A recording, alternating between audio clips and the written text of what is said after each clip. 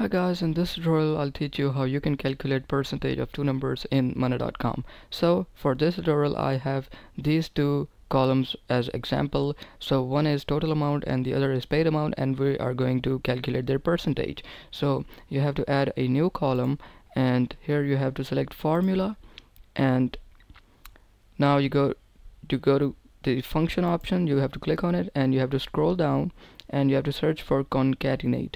Once you find it, click on it, and now you have to scroll back up, and under columns you have to click on columns, and you have to click the amount which is smaller amount. In my case it is paid amount, so you have to select the small amount, and then you have to add division symbol, which is /, and then you have to add the bigger amount or the larger amount, which is total amount in my case, and then you have to add asterisk or multiplication symbol, and then you have to type 100.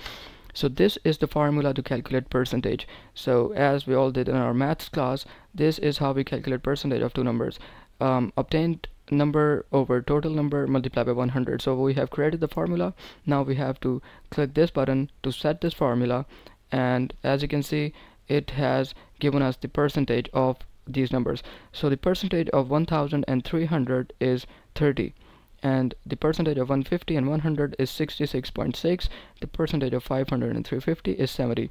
So in this way you can check the percentage of two numbers in money.com. I hope this tutorial was helpful. We'll see you in the next one. Thanks.